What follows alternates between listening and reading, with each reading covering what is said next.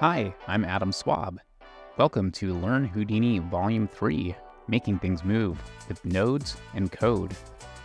This is going to be a really fun volume for this tutorial. We're going to learn all about particle systems.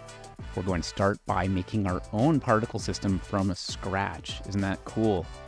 To do that, we are going to first have to go over some prerequisite information like physics definitions, vector math, and some of that stuff that we'll need to make this work. But don't worry, it's not too hard, I promise.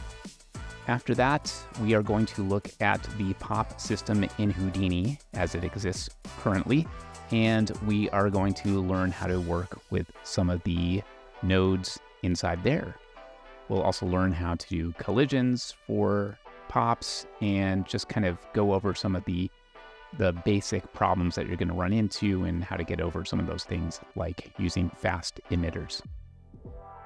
We also want to take a look at how to do things that involve directing particles. So we'll do a couple lessons on controlling particles with particle controllers, how to use point clouds and point cloud forces to direct particles, how to create wind tunnel effects, and how to do particle goals.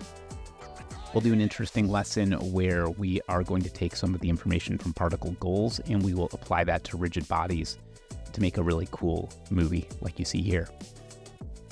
After that, we're going to do something with transformation matrices and quaternions, which will result in this completely procedural rolling box demo that you see here. So buckle up, it's going to be a lot of fun, and I'm glad you're with me on this journey.